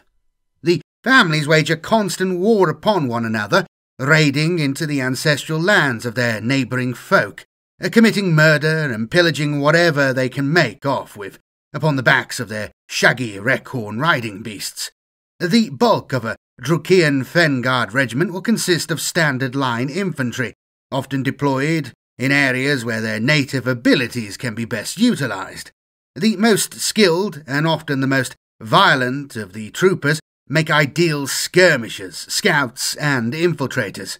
Commissars serving with Drookian regiments have found the best method of motivating their unruly charges is to take advantage of their hatred of strangers, to identify the enemy with an opposing clan, and if necessary, infer that some unforgivable insult has been issued regarding the regiment's ancestry. Mounted Drookian units favour tactics centred on a rapid and stealthy infiltration, followed by a lethal close assault if the odds are in their favour. It has been noted, however, that Drookian cavalry are not famed for steadfast discipline in the face of a superior foe, and will often melt away as stealthily as they arrived, rather than risk a confrontation they believe they cannot win. This has led to a high number of desertions in the past, and a regiment is never deployed without a high proportion of commissars in attendance. The Battle of Traitor's Moss. By the end of 448 M41, the 17th year of War Master Kamenov's crusade against the separatist Canis hegemony, Imperial forces found themselves overstretched and cut off from effective logistical support. The Imperial Navy had become embroiled in a policing action against the reavers and smugglers of the Opaline Vale, and the ground forces of the Imperial Guard found themselves unsupported and incapable of timely redeployment. The War Master needed to unlock the stalemate, and when the opportunity came, it was from a completely unanticipated quarter. The Drookian 72nd, commanded by Colonel Wharton, was scouting the world of Alien 7 in preparation for a push into the alien system. The Navy's inability to prosecute the pirates of the Opaline Vale had stalled the push, leaving the 72nd cut off from the main body of the crusade, forcing the troopers to rely on their survival skills to live off the terrain. It was at this point that the enemy, the 12th Army of the Canis hegemony, moved on Alien 7. The first sign that a planetfall was imminent came when a patrol of Drookian light cavalry encountered a unit of enemy pathfinders scouting the lowlands of alien central Velt. Colonel Wharton ordered his patrols increased, but instructed his men to observe the enemy from a distance rather than engage them directly. He needed to find out what they were planning, and did not want to reveal the presence of his own small force until he had the measure of his foe. Wharton realized that if he could draw the enemy onto alien, notably into the boggy areas bordering the low grasslands of the Veld, he could use the superior abilities of his force to hold the enemy until the crusade could arrive to finish them off. He also knew that his men were unlikely to prove effective unless they had the advantage of determining the time and place of the battle. Wharton ordered an enemy patrol captured, and after a necessarily brutal interrogation, used captured authentication codes to ensure the enemy landing occurred at an area of his choosing. The area Wharton chose was a vast belt of swamps and bogs that became known as Traitor's Moss, and the army of the Canis Hegemony fell for this trap. As the Fen Guard took position amidst the swamps, the enemy began their landing. Huge troop transports homed in on the signal beacons he had captured from their pathfinders, each ferrying hundreds of men and tanks. As the first touched down, it immediately became apparent that the ground would not support the gargantuan dropship's weight, and as it began to list, then sink into the soft ground, the remaining ships attempted to alter their course. But the approach vectors were set, and the vast bulk and momentum of the troopships made it impossible for them to pull up in time. In minutes, the dropships were mired, their passengers desperately trying to escape. As the enemy troops attempted to get clear of their doomed ships, the 72nd attacked. Ghost-like figures emerged from the bogs, cutting down the disorganized enemy in swaves. Mounted Fen Guard charged through the mists, thrown up as the dropships' retro-thrusters vaporized the swamps, ruthlessly felling the separatists with their hunting lances. In less than an hour, those enemy troops not butchered by the Drookians were fleeing through the swamps, routed by the merciless attack. In less than a week, the refugees had all been rounded up, those not slain as they fled, taken prisoner to be presented to War Master Kamenov, when the crusade arrived 3 months later. The action went down in the annals of the Canis Crusade, gaining as it did a foothold into the inner systems of the hegemony, and ultimately leading to the Imperium's victory 7 years later. The 72nd had achieved a kill ratio unmatched by any Drookian regiment before or after.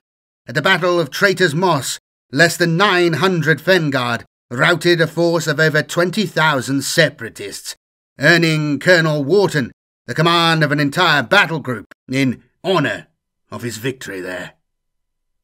The Finreht Highlanders.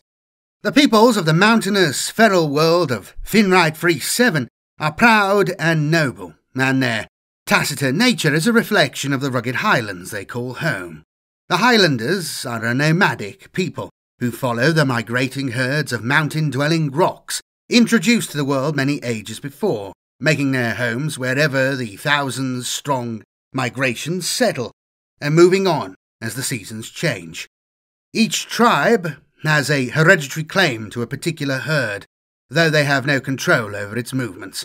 This means that the tribes of Finreht 37 place no value on claims to ownership of land, as the herd will go where it will, paying no heed to lines drawn on a map. Each tribe makes a living off its herd, taking only the weakest groks as food and trading the cured hides with other tribes when they have a surplus. A tradition dating back to pre-imperial times states that once every 5 seasons the tribes are required to make a tribute to the imperial overlords that reside in the world's only permanent population centres, vast walled spaceports situated in the valleys. When the tribute time comes, the tribe's most skilled herdsmen must separate a portion of the herd and drive it towards the distant valleys, a difficult task considering the nature of the beasts they must steer. At the tribute, the overlords take possession of their share of the herds, where they are slaughtered, packed and shipped off across the entire Agrippina sector to provide food for overpopulated worlds.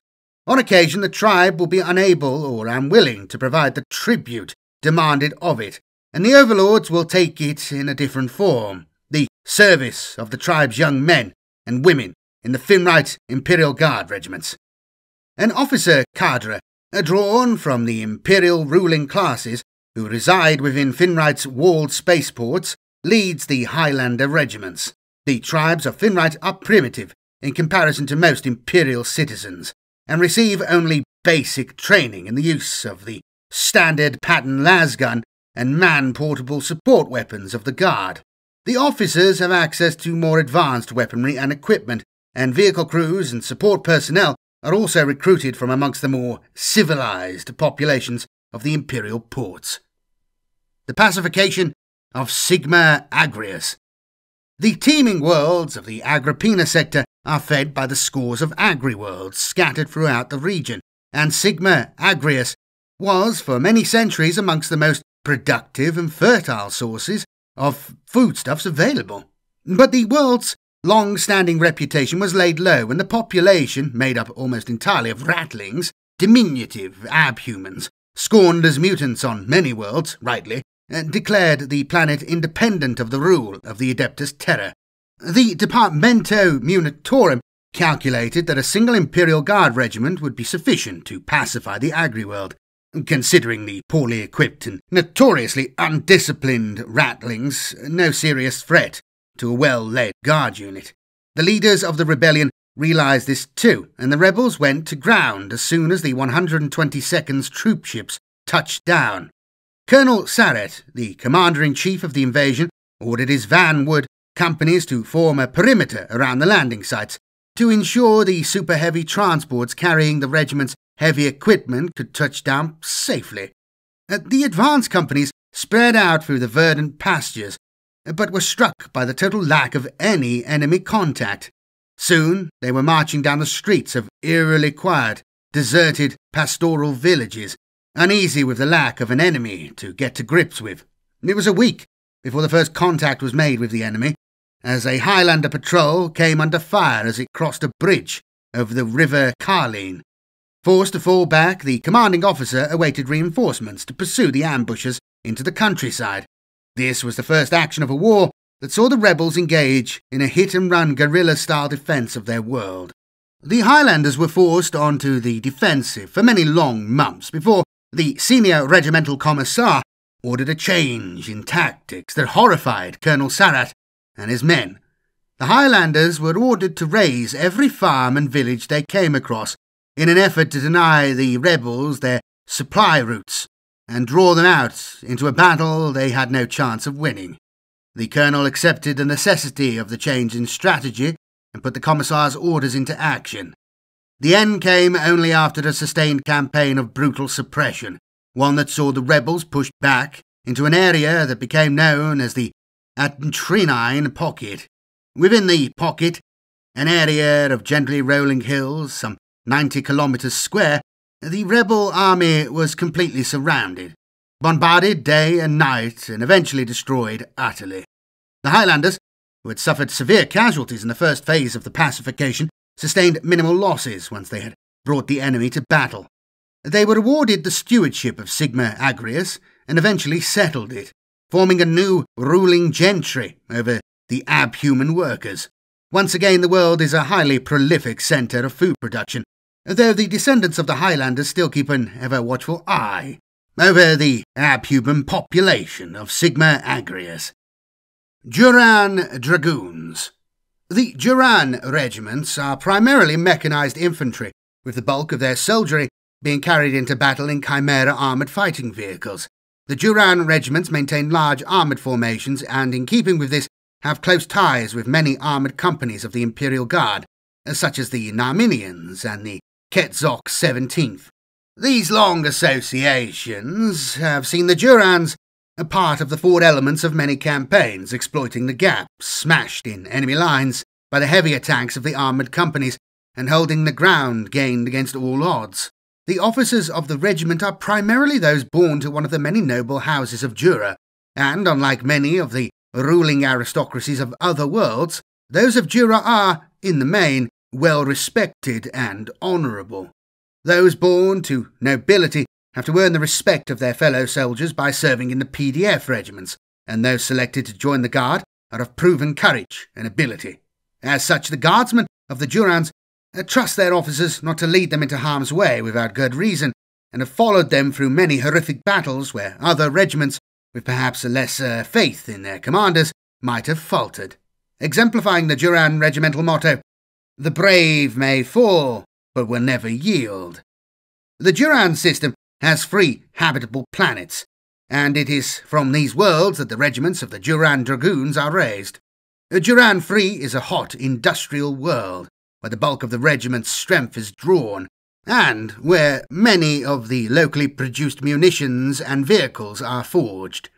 Jouran 5 is an agri-world with a small but hardy population, and where a great many of the ruling families of the system own extensive estates and hunt the native carnosaurs. The system capital, Jura, is a verdant and wealthy world, ruled over by a hereditary aristocracy whose high-born sons and daughters form the majority of the officer class of the regiment. It is seen as part of every family's duty to send at least one of their scions to serve in the world's planetary defence force, where they will spend at least 5 years training and fighting in and around the system. The very best will be mustered to join the regiments, and it is a source of great pride to have a son or daughter chosen to join the Jouran regiments.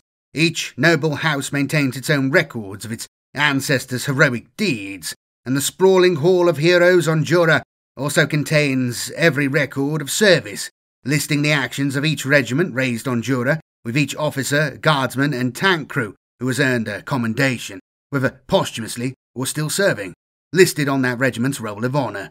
An army of scribes, quell servitors and notaries spend their entire existence cataloguing their world's regiment's exploits across the galaxy, though given the time dilation inherent in communication and travel over such vast distances, there is a never-ending task of cross-referencing, backtracking and updating, and every regimental adjutant is meticulous in their sending back of detailed after-action reports.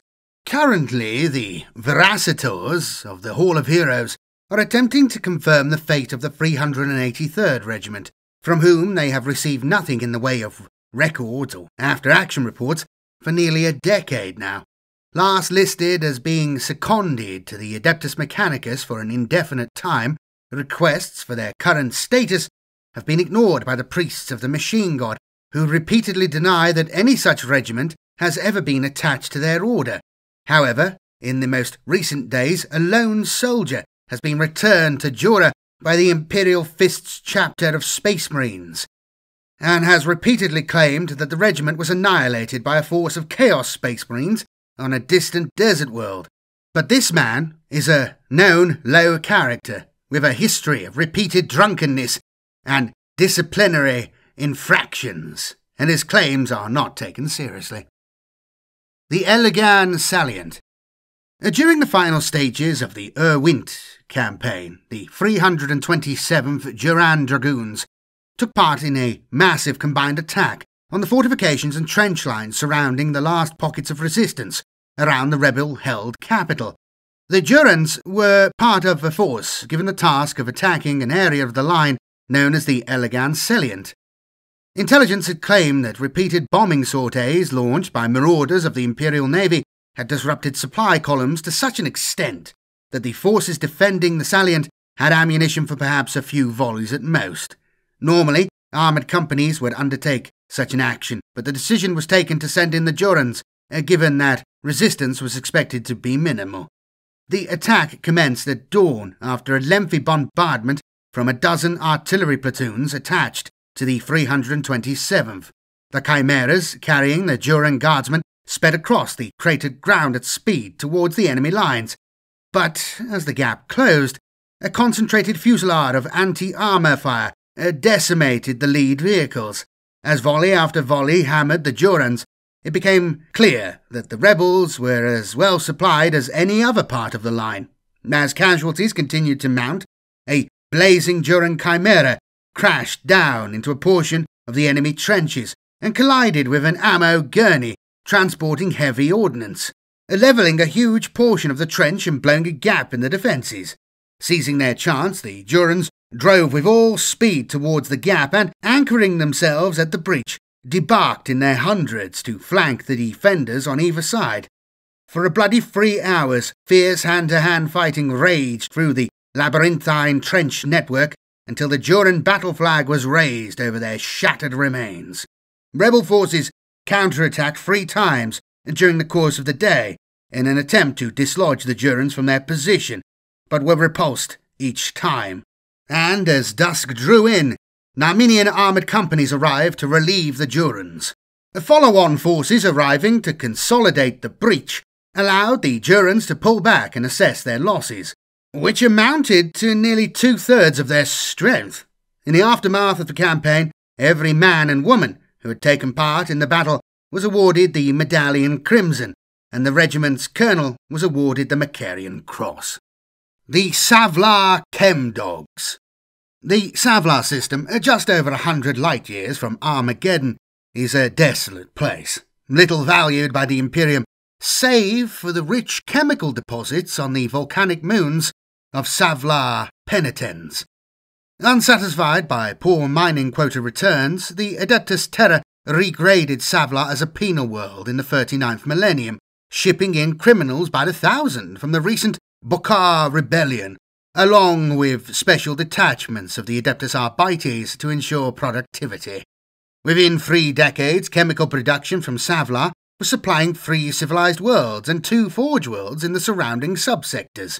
The population of the moons was subsequently swelled by regular influxes of thieves, murderers and traitors from across the Armageddon sector. The high mortality rate in the poisonous mines of Savlar became notorious among the criminal fraternity, leading to it being known as the Dead Dog Moons, and phrases like Dead as Savlar. The Bokarite Uprising. 2 centuries of successive pirate raids devastated almost all production facilities on Savlar in the early 40th millennium. Despite their best efforts, the Adeptus Arbites were simply not numerous enough to protect all of what had by now become a valuable commodity. Leave was sought and eventually granted to raise defence militia regiments from the populace of Savlar. Better access to filter masks and medication was a benefit of membership in the militia, so volunteers were plentiful, and Judge Callistar of the Arbites used a careful selection process and arming policy to ensure no insurrection could take place, or so he thought. The descendants of Bukar had never truly abandoned their ancestors' anarcho-capitalist beliefs, and they moved carefully to infiltrate the defence militias. After decades of preparation, the Bokarites staged a major uprising across all of the Dead Dog Moons, seizing several armories and precinct forts. Soon a column of chimera carriers and mining trucks full of troops were pushing along the main highway through the impassable nitrous marshes which surround Lutsk, the precinct capital. While his arbitrators fought to contain the Bokarite rebellion, Judge Callistar sought some kind of solution to crushing it. The Bokarites controlled, at best, 25 to 30% of the total militia regiments on Savlar, although they were better motivated and trained than most. The problem was that the remaining regiments would likely leave the Bokarites and Arbites to fight each other, so they could loot the battlefield afterwards. Eventually, he concocted a plan. The Bokarite thrust was a scant 12 kilometres from the precinct capital when it ran into heavy opposition from Arbites using dismounted orbital cannons dug into hills on the route. Heavy fighting continued until dusk, with individual chimeras having to draw back to the truck column to replenish their ammunition.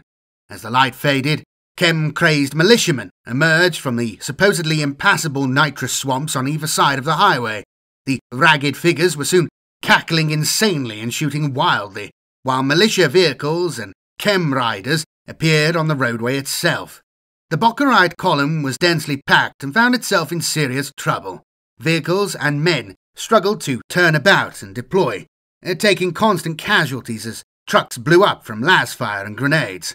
Finally, the order was given to disengage, and the Bokarites tried to fight their way clear, but they were hemmed in on all sides.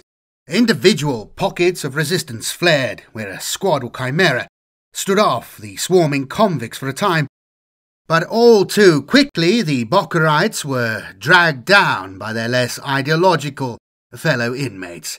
By dawn, the highway had been picked clean, save for the skeletal wrecks of burnt-out vehicles. In light of the ability of Savlar to control its own affairs, the right to raise defence regiments stayed in place despite the Bokkar incident. By the mid-30th millennium, Ork incursions into the Armageddon sector had reached such severity that the first Savlar-recruited Imperial Guard Regiments of so-called Chem-Dogs were sent off-world to fight. Records show that Judge Callistar always delighted in telling the story of how the Savlar Chem-Dogs first came into being. According to tradition, he also cited 2 motivational imperatives to every procurator colonel forming up a new regiment. 1. Tell them they can keep anything they take off the enemy. 2. Tell them that if they break the law, they'll be sent back to the Dead Dog Moons. The Death Korps of Krieg. Editor's note. Again, I would direct you to a previous Vox cast covering the origins of the Death Korps during their planet's apocalyptic civil war. And I would inform you of a lengthy Vox cast coming in the not-too-distant future, detailing the notorious Siege of Vrax's campaign. Today, however, we shall be covering a smaller but no less glorious engagement. The Eyes of the Emperor. In 213 M41, the Forge World of Casterberg in the Bathamor system fell to a surprise attack from a vast force of orcs led by warlord Skarmork.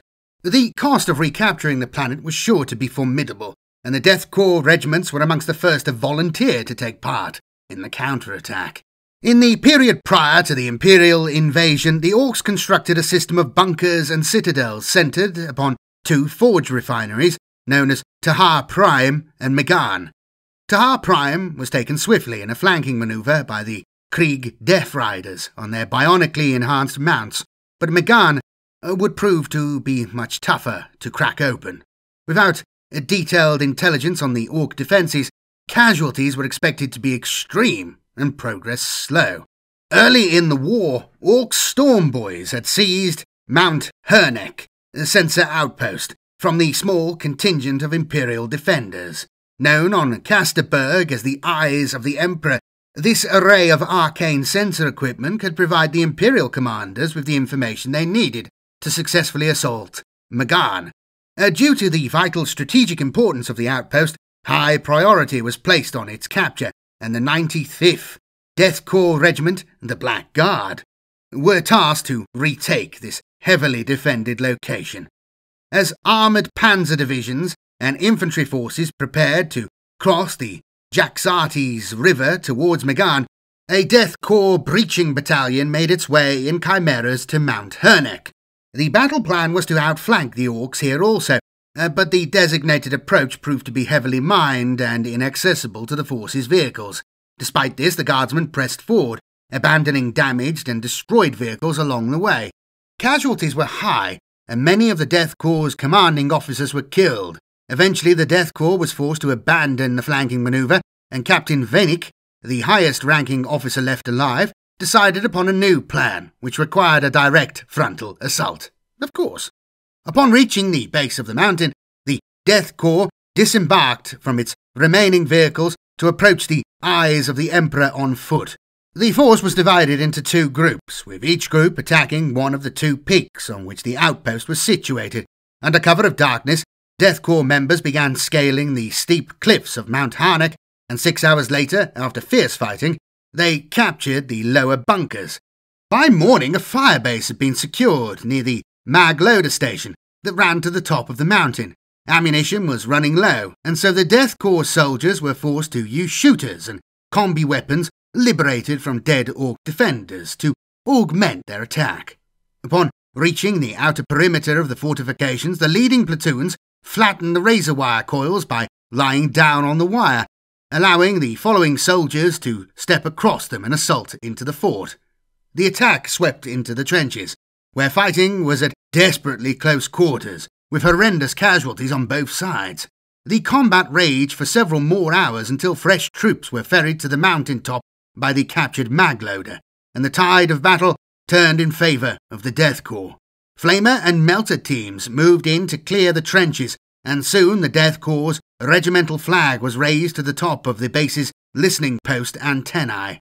The battle had lasted for 12 bloody hours and had killed 600 Death Corps members and wounded nearly 1,000 others. Captain Vinnick, posthumously promoted to the rank of colonel, also died in the attack. Even after taking a mortal wound in the early stages of the battle, he had continued to direct his soldiers until finally being carried down the mountain by medics. After recapturing the eyes of the Emperor, Death Corps regiments joined Colonel Milos Ran's panzer divisions in their thrust towards Migan. The campaign was to last another 6 months, and thanks to the intelligence provided by the Sensor Outpost, Imperial casualties were significantly lower than projected estimates. Editor's note: yes, it does say panzer divisions. I'm not making it up. Elysian Drop Troopers. The Elysians come from a verdant world some 30 light-years from Armageddon, towards the galactic hub. The Elysia system and surrounding wilderness space is notorious for its pirates, as a main trade route through the sector passes through Elysia, and the system's many swirling gas clouds and hundreds of asteroid fields provide perfect ambush sites. Through combating this ever-present threat, the Elysians are therefore well trained in ship-to-ship boarding actions and fighting in concert with orbital support when attacking isolated pirate bases. The Scopius Incident. The preferred operational style of the Elysian drop troops is amply demonstrated in accounts of the Scopius Incident. Scopius was a large asteroid in intersystem space, roughly a week's warp travel from Elysia. It was populated by the Adeptus Mechanicus, who used the otherwise lifeless rock as a facility for dangerous experimentation and analysis of potentially hazardous discoveries. It was therefore natural that when, in 873 M38, the explorator vessel Incalculus Stellar came across an alien edifice floating in wilderness space not far from Scopius, they would take it to the asteroid facility. Astropaths in surrounding sectors began to report all manner of ill omens in their messages. Dreams and visions were blood red and filled with screaming faces. A routine patrol by the Imperial Navy reported no contact with Scopius, and the 22nd Elysian Regiment was sent to investigate. Colonel Prinz of the 22nd treated the whole of Scopius as potentially hostile and deployed several recce companies to act as scouting parties alongside Imperial Navy ground observation officers. The recce teams at first reported Scopius deserted, although the machinery seemed to be working at full volume. As the Elysians proceeded, there came sporadic reports of fighting, but Prinz could get no details. Each landing party that signalled engagement with the enemy soon fell silent. Scattered comms chatter identified the enemy as humanoid, extremely fast and powerful. Prinz first suspected the Eldar, and he ordered the rest of his regiment onto full drop alert, ready to respond at a moment's notice. The 2 surviving companies made steady progress across Scopius, working their way towards the main factory complexes at its northern pole. It was Captain Schultz of the 3rd Recce Company who first called in an amazing discovery. The production lines had been completely altered, transformed into something completely unrecognizable to the naval tech priests accompanying the guardsmen. They were producing what at first seemed to be statues of skeletal humans, but on closer inspection the tech priests concluded that the factories were making artificial warriors. It seemed none of them were active yet, but it was only a matter of time before there would be thousands of warriors ready. Prinz ordered the recce companies to locate the control centre and shut down the whole facility, and they were to call for help the moment they ran into trouble. That trouble lay in wait for them at the control complex. Just as the first reports of renewed combat came up from Scopius' surface, the fleet astropaths warned Colonel Prinz that they had detected something incredibly ancient and utterly evil on the asteroid below. They were half insane with terror at what they had found, and it was impossible to get any clear information from them. The Elysian colonel ordered a full launch onto the control centre. The guardsmen had simple orders: destroy anything they found. As the dropships screamed down through Scopius's thin atmosphere, the sky burned with retro thrusters of the Elysian landers. Prinz himself was one of the first into the complex and was horrified to find nothing of the wrecky companies. It was a short while later that he found the alien edifice, sarcophagus-like and exuding a menace that even he could detect. As Prinz and his command company watched, the coffin-shaped monolith began to glow, and as the light became almost blinding, a silhouette appeared inside. The creature that stepped from the gateway, for that is what the object appeared to be, was tall and lithe, almost skeletal. It appeared unarmed, but as Prinz ordered his men to open fire, the alien exploded into life, leaping into the guardsmen so fast it was merely a blur of darkness. The screams of the dying and the wounded echoed off the metal walls of the command centre as the ancient monstrosity carved its way through squad after squad of men, ripping them apart with its hands, seemingly impervious to their weapons. It was then that the metal warriors from the factory burst into the command centre, blasts of energy from their guns disintegrating anything in their path. The firefight became intense. Alien machines were blown apart by fusillades of heavy bolter fire. Las cannon beams criss-crossed the chamber of the command complex. Plasma bolts burned through walls, while beams of bright energy made men evaporate into nothing. The Elysians were taking heavy casualties, and Prinz ordered the survivors to retreat back to the landers and take off for orbit. As they retreated, the fleet set up a bombardment to cover the drop troops' withdrawal, the shells and missiles from the ships plummeting onto Scopius barely 50 yards from the Elysians. As the last drop troops left Scopius, the fleet pounded the facility with torpedoes and broadsides until the asteroid was shattered. The bombardment continued, smashing the fragments of Scopius into smaller and smaller pieces. Even then, no one was sure if the sarcophagus had been destroyed.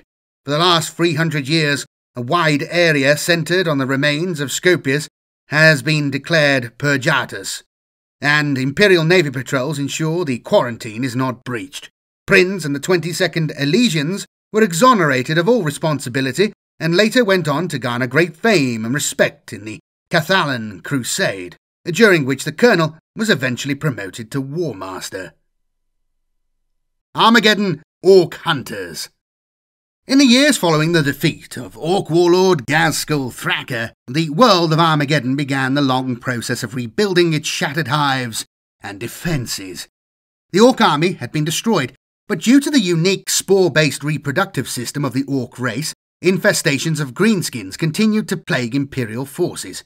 In response to this, the head of the ruling military council of Armageddon, General Kurov, conducted several xenocidal campaigns to destroy such infestations throughout the equatorial jungles of Armageddon and the ice world of Kosin.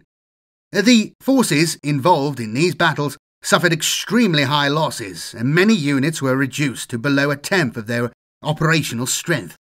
Rather than disperse these soldiers to other regiments, General Kurov decided to harness the valuable experience the survivors had gained and form them into a number of specialised orc hunting regiments. Soldiers from dozens of different planets, and with almost no common culture, were now merged into specialised extermination regiments. The main area of operations for these units would be in the depths of Armageddon's jungles, where orcs continued to proliferate despite regular purges. These feral orcs proved to be extremely adept at fighting within the jungle environment, and frustratingly difficult to engage in a decisive battle. The Ork Hunters therefore built Cerberus Base in the middle of the jungle, providing them with a forward staging area and extensive training facilities. The sweltering heat and brutal training regime soon earned the base the nickname of Helltown. The Ork Hunters' training included a broad array of new techniques to learn and master, such as demolition, escape and evasion, survival and intelligence work.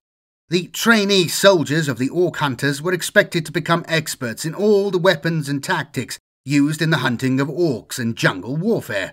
The guardsmen who survived the training were rewarded with the badge of the Ork Hunters, a small metal pin with an orc skull emblem. This became the regimental symbol, and the source of their unofficial name, the Skull Takers. The Battle of Helltown. The kind of fighting involved in rooting out orcs breeds a different kind of soldier, one who fights with a savagery and low cunning almost equal to that of the greenskins. The Ork Hunters were quick to carve themselves a bloody reputation, halving the number of orc raids within a month. Their battles were fought at close quarters, and the Ork Hunters were to take part in some of the bloodiest actions in the years between the Second and Third Armageddon Wars. As a result, units from other regiments were frequently posted to Helltown to learn from the Ork Hunter instructor sergeants. However, the Ork Hunters were regarded with disdain by other more illustrious regiments, who viewed them as little better than vermin exterminators. This situation came to a head in 984 M41, when units from the Jouran Dragoons were assigned a tour of duty in Helltown for jungle warfare training. The rough demeanour, insubordinate behaviour and coarse language of the Ork Hunters disgusted the blue-blooded Dragoons, and they abandoned their posts, returning to their base around Infernus Hive. The Dragoons had been responsible for patrolling zones to the west of the base, and as night fell, orc lobber shells began exploding within the wire.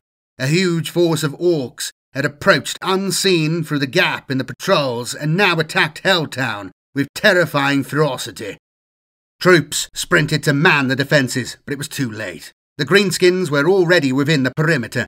The orcs pushed deep into the camp and overran the few defenders before being checked by heavy fire from a secondary defensive line of bunkers and foxholes. Time and time again, the orcs assaulted the defences, and each time they were driven off by deadly accurate laser fire.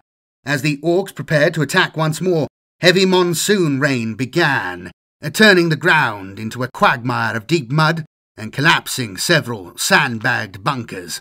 Visibility dropped to less than 15 metres, and this enabled the orcs to bring up rockets which destroyed the more heavily fortified bunkers. The rain flooded foxholes and trenches, and the battle degenerated into a sprawling, mud-caked melee.